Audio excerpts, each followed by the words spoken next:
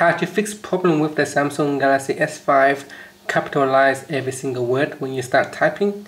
So you can see here, if I start typing, it will capitalize every single word in a sentence.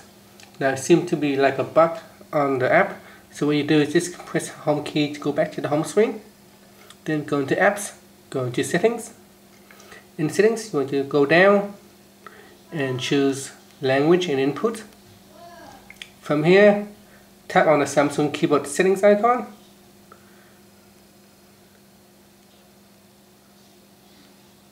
And then go into predictive text.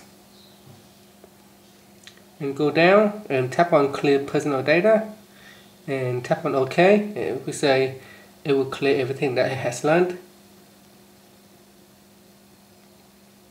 You can see there is a bug where the keyboard closed itself.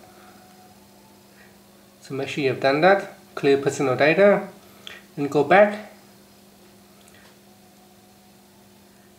And at the top here, tap on select Samsung keyboard.